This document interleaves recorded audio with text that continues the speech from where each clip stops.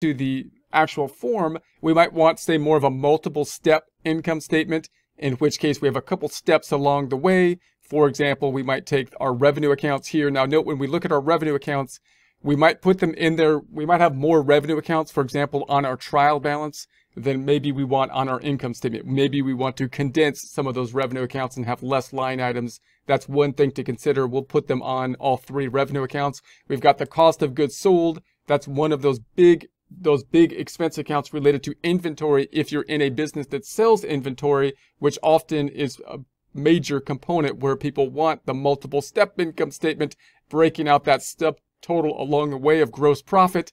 And then we've got all the expenses. Now, if you look at some of the expenses here, you might pick up some of the smaller ones and say, hey, maybe this smaller one, I don't want a separate charge on my income statement because it's pretty small of an expense. Maybe I should group that in with some other expenses, calling them other expenses or miscellaneous expenses or something like that. Then if we go down, you got the insurance, the internet, it's a pretty decent side. Then we got the miscellaneous. Maybe we put this into miscellaneous too, or other expenses. We've got the office supplies, payroll is going to be significant, the taxes, the telephone, the utilities, and then we're going to put these two items down here into their own category.